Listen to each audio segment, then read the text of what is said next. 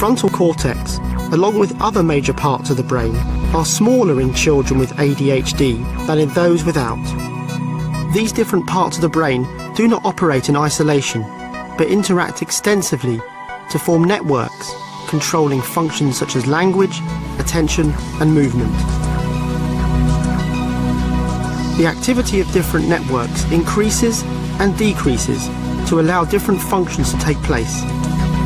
For example, while you are watching this video, activity in networks involved in processing information will have typically increased, while activity in networks involved in mind wandering will have typically decreased.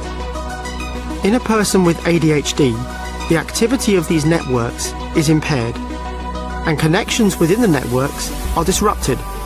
And when we look more closely at the communication between these networks, there is also disruption in the release of the chemicals dopamine and noradrenaline, which are responsible for relaying messages between brain cells.